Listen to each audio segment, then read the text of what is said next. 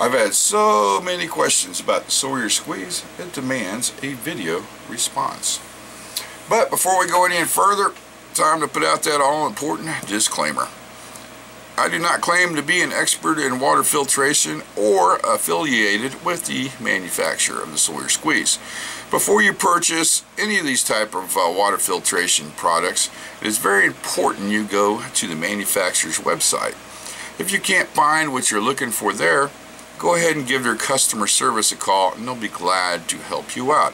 So don't screw around with water filtration. Make sure you get the information you need. Okay, that is done, out of the way.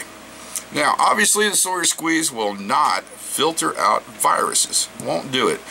But if you're in doubt, go ahead and boil your water. Another thing it will not filter out is chemicals whatsoever. So do the research on your water source. The best thing is to use Google Earth and trace it, especially in urban settings. Another thing, any kind of toxins or gas or oil or diesel fuel, it will not filter those out whatsoever.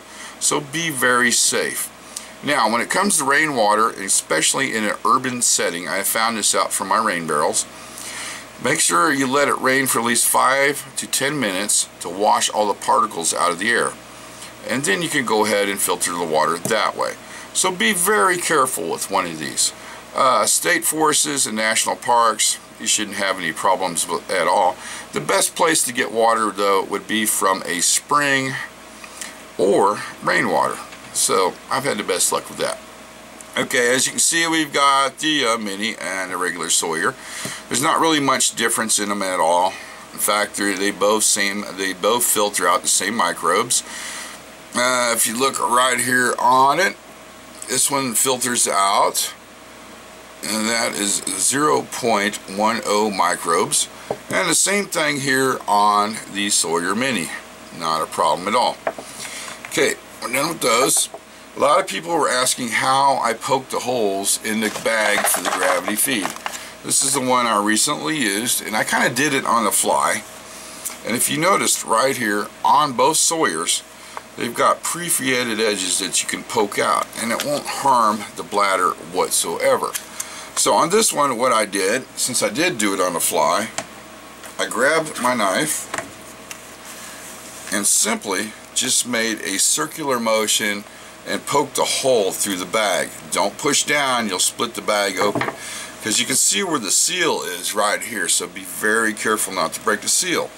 But your best bet would be to go with just a ordinary hole punch, and it worked out great. Punch a hole there, and we'll go ahead and do this one real quick since it needs to be fixed.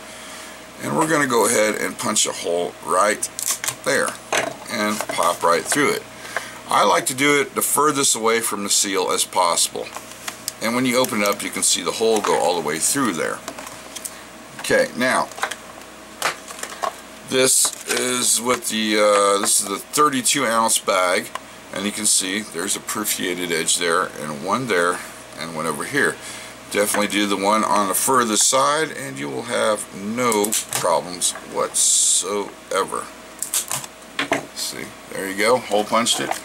Now here is the bag for the Sawyer Mini, and it is exactly the same as for the large Sawyer. There's no difference in them at all.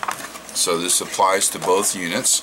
You can see it's got the edges right here. You could punch those out, but honestly I'm thinking it might leak if you put too much pressure on it. So the best thing to do on that, and this is what I use on my shelter systems and a dome, and you can find these at Wally World. Really cheap. They're in the sporting goods section, and you can find them right next to the tarps. Is if you want to gravity feed the small 16-ounce bag, is you're just going to put this clamp on here towards the bottom, and you don't need to torque it down very tight whatsoever. Just simply tighten it up like that. There you go, and it'll work just fine, and you won't have to put holes in your bag if you're uncomfortable with that. Now, I'm not guaranteeing that will work, but that's just how I gravity feed my bags. A couple other things, if you do have questions about the operation and the use of the bag, they actually put all the information you need right here on it. This is how to use it, and on the back, this is how to backwash the system out. And then they talk about the long-term storage on how to clean the filter and all that. And go ahead and read that. And once again, do go by the manufacturer's website, because they will be glad to help you out. Okay, so we covered that the Sawyer will not filter out viruses, chemicals of any type, toxins, and of course I'm going to throw this out there just for the heck of it, radioactive water. So if the water's green, don't drink it. Okay, I think this is going to wrap this up. If you have anything you would like to add to this video, any more information would be just freaking awesome. Like always, comments are more than welcome. I'll try to answer them the best I can, but once again, please see the manufacturer's website. So like always, friends, thanks for watching.